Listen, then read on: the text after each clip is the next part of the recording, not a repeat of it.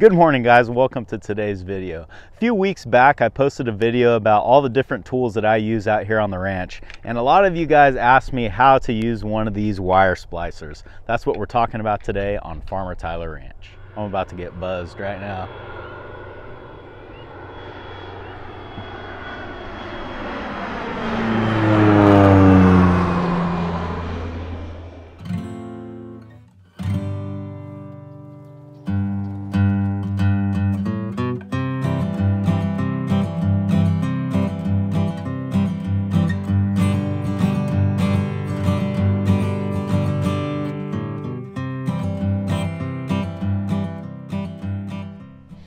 Now, I used to just cringe when I would see a broken wire like this. Before I had this tool, what I would have to do is like extend this one, wrap it around that post, and then just wrap this one. And yeah, it worked, but it wasn't nearly as good. The wire would never be as tight as it originally was.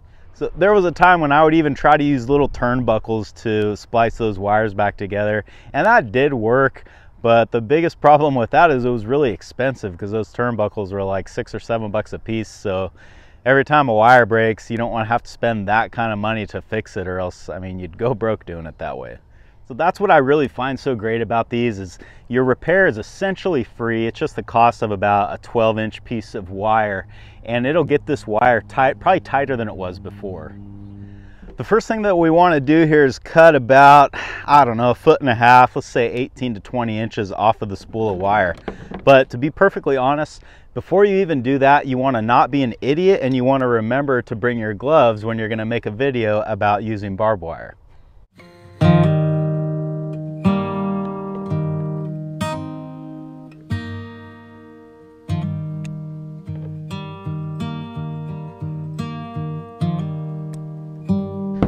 All right, so that's looking more like 20 inches to me, but for the way this thing works, it's better to have this too long than too short. So we're gonna go with 20 inches.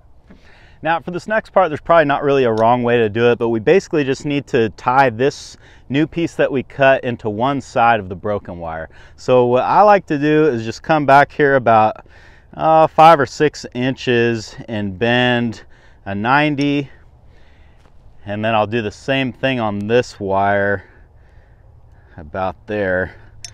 So now I've got my two bends.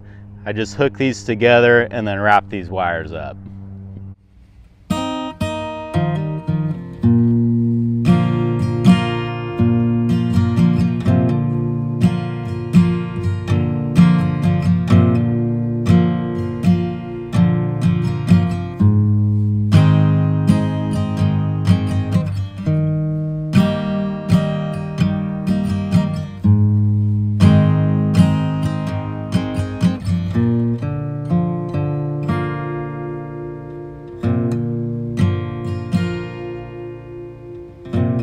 Now that I've got my extension attached onto the old wire, I can go ahead and take the stretcher or the splicer. You know, I really never know what to call this thing. Anyway, unimportant. So we're gonna clip the old wire on that side, and then we're gonna clip the new wire on this side. With both ends of the wire hooked up to the stretcher, it's just as easy as just hitting this ratchet and bringing them together.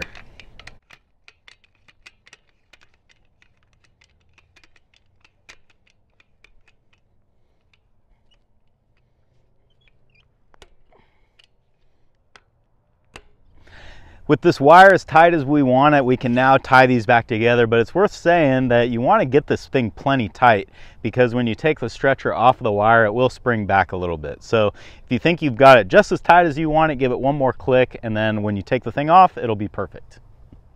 When I'm making this last splice in the middle, I kind of do what I did on the first one, in that I'll go in here about 5 or 6 inches, bend that up on a 90, and then I'll do the same thing, well, kind of the same thing. Really, rather than do the 5 or 6 inches, you want your bends to kind of line up with each other. So that will probably be about there. And that is just about perfect. I wanted to give you a better look at how these two bends line up, because this will be really important for how tight your splice is.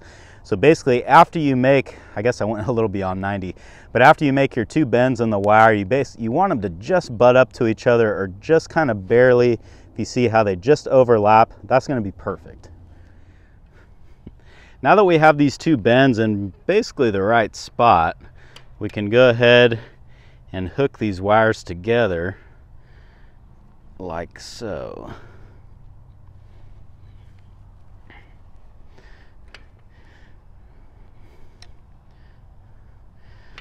So I like to grab the bend so that it doesn't twist on me when I'm wrapping the tails. And that seems to work good, especially when you don't have gloves on and you have to be really careful not to cut yourself. Let's do the same thing over here. Grab the bend and wrap the tail.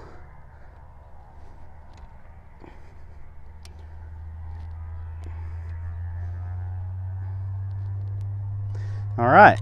So that is just about done. Before you do this next step, make sure that you've got a good splice that's not going to pop loose, because if this splice isn't something that you can trust, you might be getting barbed wire exploding in your face, and you don't want that.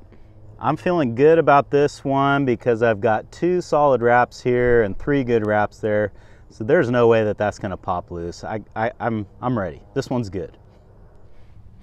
To release the stretcher off of the wire, what we're gonna do is on these little tabs here, we're gonna knock them back, and then that'll release the grip on the wire. So when you do this first one, it's gonna kind of pop, you know, because you're taking that, or you're applying the tension to your splice now. That's why I was saying before that you really wanna make sure that you can trust this, because if you pop this loose and this isn't good, this wire is gonna fly back and it could swing right out and hit your face. So I feel pretty good about that one, so I think we can go ahead and take this off.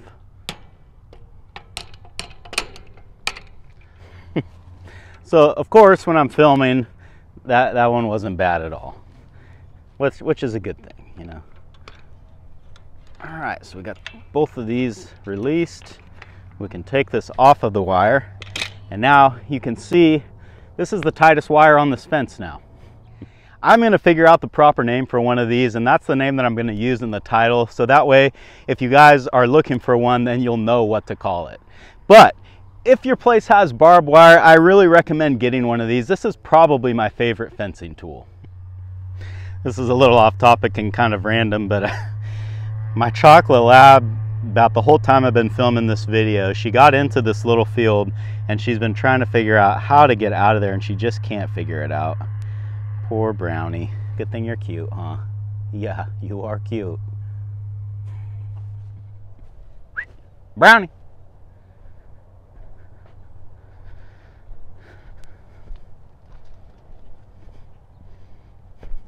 Did you think about trying here? This is probably where you got in. There, you got it. So happy. So one more thing before we go.